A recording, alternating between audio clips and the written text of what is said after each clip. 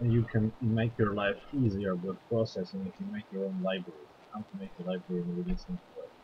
So let's start with an example scenario. Imagine you are teaching somebody how to use process, yeah? And you have this really simple sketch. Basically, you have a bouncing ball, but you don't want them to go through all those problems of declaring variables and everything with bouncing ball. You just want them to use the one which is already available. So if they declare bouncing ball, they are declaring its where it's gonna be, the limits, and then they draw the called ball update, and they draw it. And this bouncing ball example is going to look like this. So the ball is flying around, bouncing, and everything is great. And people are happy. They can play around. They can avoid erasing background and like this. They can play with different colors. Put like this. So then the ball is going like this, and it's pretty cool and pretty interesting. And they can play and see very visually what it is. Later on, you might want to do another thing. You might want to use circular ball, and this is gonna be a ball which is a bit different. Uh, which basically what it does, it just moves around in a circle. It just moves around in a circle, and it's cool as well. You can play around with whether you're raising background or no, and obviously it's kind of interesting to see and play around and work with graphical effects. You can actually replace uh,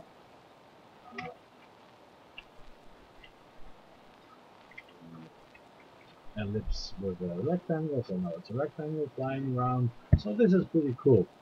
And it would be, and I was also thinking, it would be nice to have a whole library of those available objects like circular ball and bouncing ball, which you can easily plug into your processing sketch, and then you can just query their x and y coordinates, and that's it. And before that, we just call the update method on the object just to be sure that you get the next coordinates. So that's all great and nice. And usually the way it's solved is that we implement those classes in our sketches. And that's pretty good strategy, but it has a bit of a problem. The problem is, first of all, if you want to use it in a new sketch, you need to copy paste. And this is really annoying and tedious. And then eventually after 10 sketches you're going to have 10 versions. Second problem is that people usually have a tendency to try to modify things and try to break them, so they may break or copy paste incorrectly or create a whole other set of problems which you want to mention. Well, actually it even distracts, because it distracts from the structure of the sketch. Here we don't want to think about that there is another bunch of code here. We just want to be sure that there is something really as simple as this and make people happy without making them get scared looking at all the code, which is not as scary. It's scary. So one of the options is actually to use the library. Here I already have the library installed, so just to avoid conflict, I'm going to comment out all those circle or ball, all those bouncing ball references, so basically not asking for anything. And here I can go import library simplicity, and my library simplicity has the bouncing ball implementation, and take a look. So basically what I do, I just uncomment this line, and then I'm initializing the bouncing ball.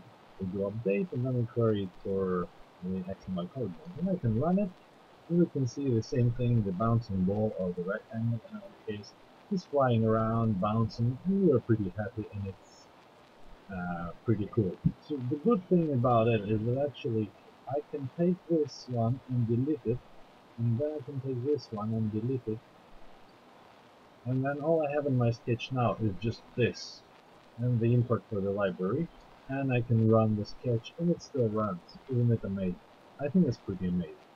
So further now I'm going to show you how you can actually create that library by yourself. So stay with me.